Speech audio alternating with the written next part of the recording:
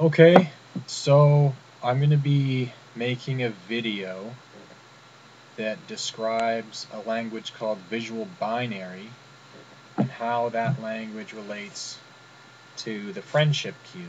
I've got a gold engraved, actually I've got many of these gold engraved granite friendship cubes, and it'll take a minute at least to describe what is the code of the friendship cube, what is visual binary. And so you'll see, hopefully you'll see all the sides, right? On every side of the cube there's the same symbol.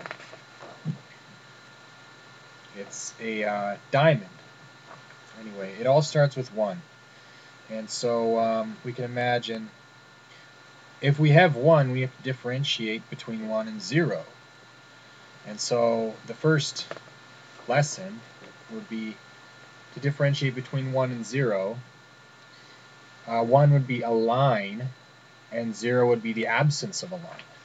So just imagine, like, if you wanted, if you had 1 and 0, 1 could be a line and 0 could be the absence of a line. Okay? And then you're going to realize, now that we have 1, 0, we can actually have 4 patterns. We can have 0, 0, we can have 0, 1, we can have 1, 0, and we can have 1, 1.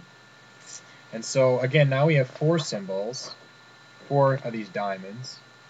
And what would happen if we had this pattern would be 0, 0, 0, 1, which would be a horizontal line, 1, 0 would be a vertical line, and 1, 1 would be a cross inside the diamond, right?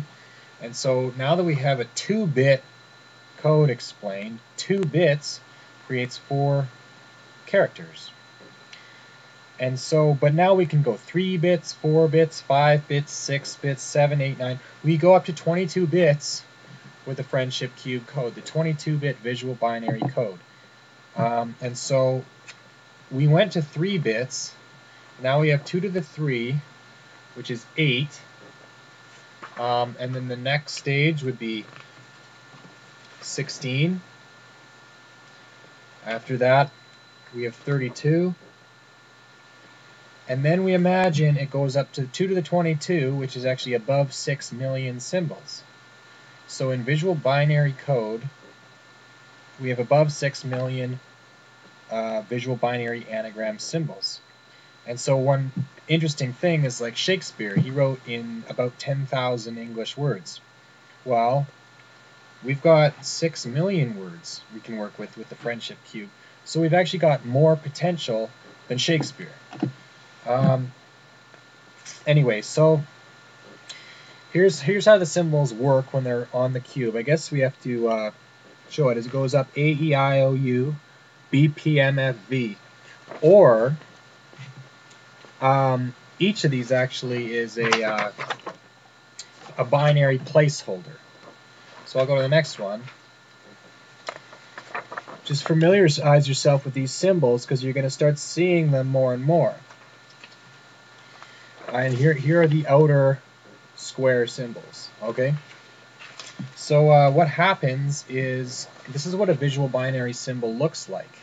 A line is a 1 and the absence of a line is a 0.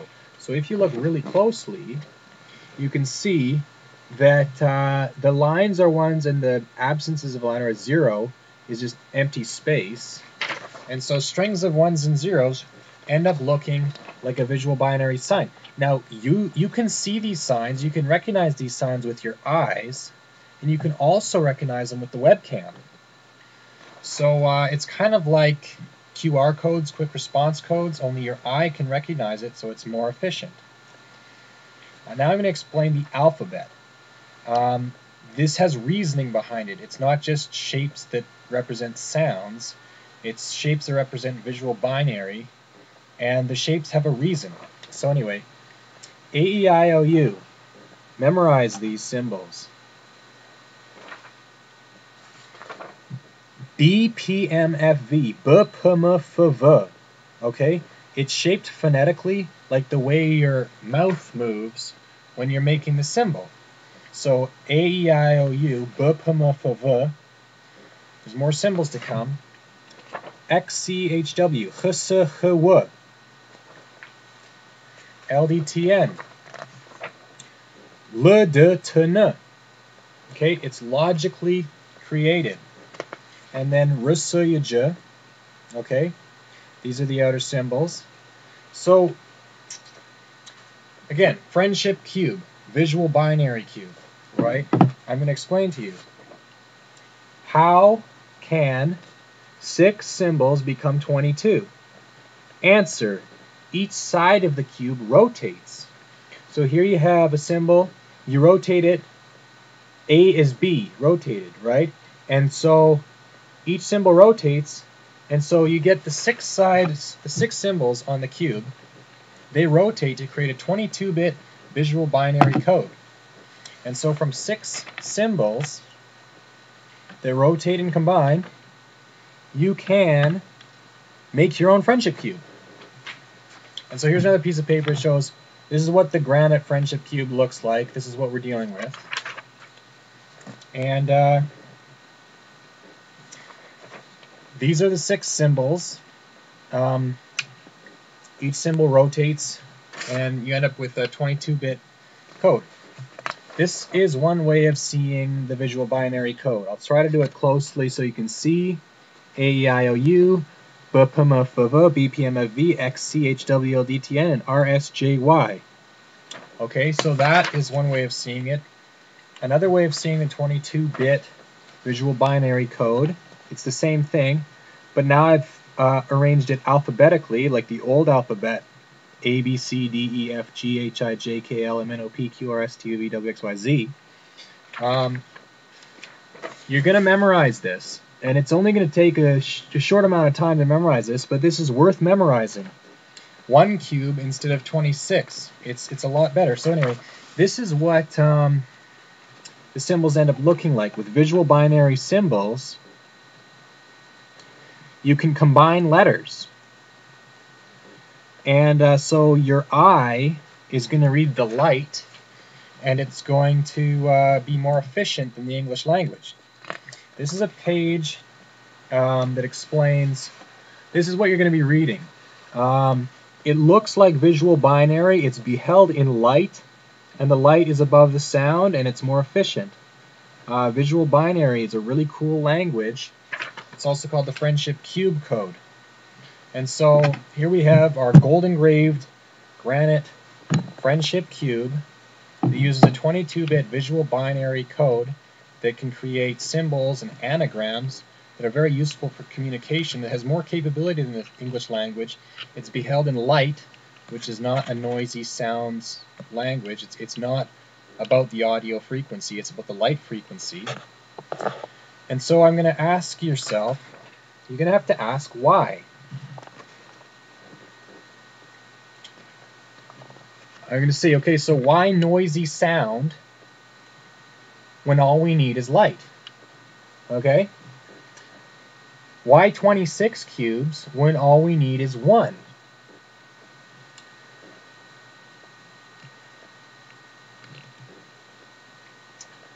Why stupid letters when we can have smart? Okay?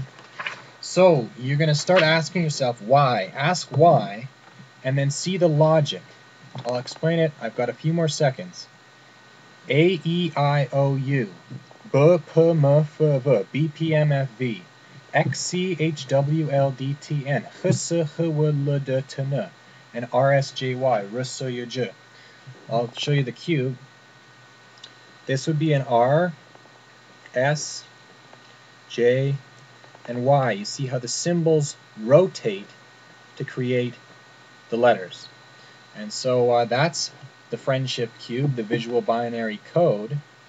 And I think it's a portal into unity. It's a portal into order. It's a portal into peace and oneness, and the deeper things we're looking for in meditation with light. So thanks for listening, and more information on friendshipcube.com.